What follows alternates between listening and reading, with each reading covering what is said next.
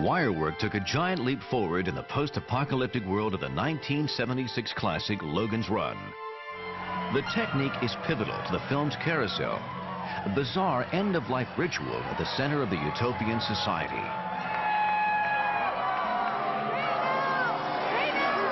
It had to be spectacular. It had to give you the spectacle that you expected from, let's say, an arena in Rome. 1,000 extras surrounding it, yelling, renew, renew, go, go, and watching them die, and realizing that this was part of the ritual of the society into which they had been born. Director Michael Anderson recruited special effects producer Glenn Robinson to create the movie's futuristic vision. Robinson had just dazzled Hollywood with his work on the 1975 remake of The Hindenburg. His father was in the business, and so he basically learned a lot of it from his father, like I learned a lot from my dad about the business. For Glenn's son Ray, Logan's Run was a chance to work on his first feature film with his father.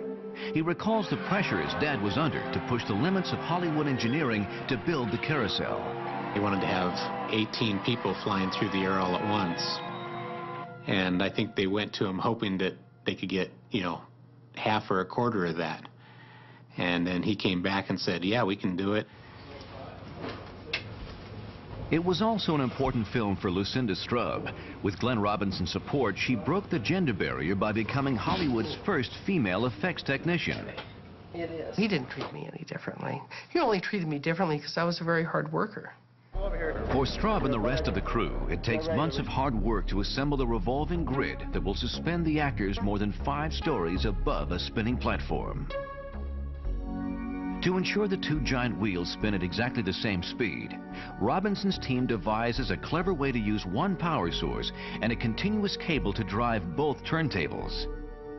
Powerful engines mounted to the rotating grid allow each performer to be winched up and down on piano wire independently. We went the extra mile, or 20 miles, that a lot of people would say, forget it, we can't do it, it's too much work. But even when people go that extra distance, things can still go wrong.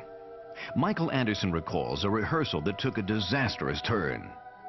I remember Glenn Robinson coming in, we were shooting something else, and he said, there's a bit of an emergency. He said, all the wires are tangled up.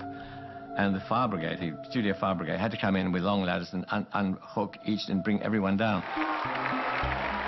When filming begins, safety is a priority. The flyers are spread further apart to prevent any more dangerous mid-air accidents. Tension on the set is high as the performers lift off. They were just sort of nebulous people out there in the same costume going around and around.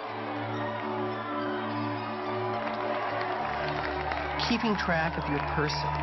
And so we had 2 guys watching every person with a stop button. We didn't want to keep them too far off the ground because, there's nothing that we couldn't hide any padding or anything down there for safety. Aware that there's no room for error, Glenn Robinson's hand is on the master kill switch throughout the shoot. As soon as the hands came up to switch, the disc brakes would engage and would lock the flyers whatever altitude they're at, and it would also lock the carousel from spinning anymore. But this time, the carousel works and the crew prepares to detonate explosive packs strapped to the actors' fireproof costumes for the scene's finale. We wanted to have a big spark because then that would be their transition point where the person disappeared from. One by one, the performers vanish in a fiery flash. It's a shocking end to the film's end-of-life ritual. Robinson's carousel has performed flawlessly. He calls himself a nuts and bolts man, but he's not. He's far more than that. It was a very complex scene, and Glenn was the master. He's a mechanical wizard. A mechanical wizard who used traditional Hollywood effects to create an Oscar-winning glimpse into the future.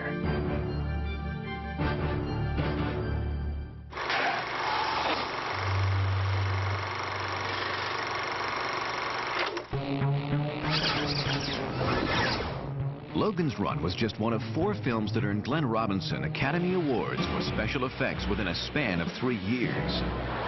It's an unprecedented feat in Hollywood history. what are the names of the other 3 films? The answer when Cinema Secrets returns.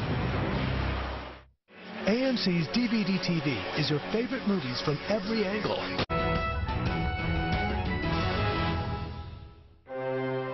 Glenn Robinson began his award-winning streak in 1974. He was recognized with an Academy Award for his revolutionary miniature work in the hit disaster film Earthquake. Over the next 2 years, Robinson would win 3 more special effects Oscars for his work on the Hindenburg, the 1976 remake of King Kong, and Logan's Run. On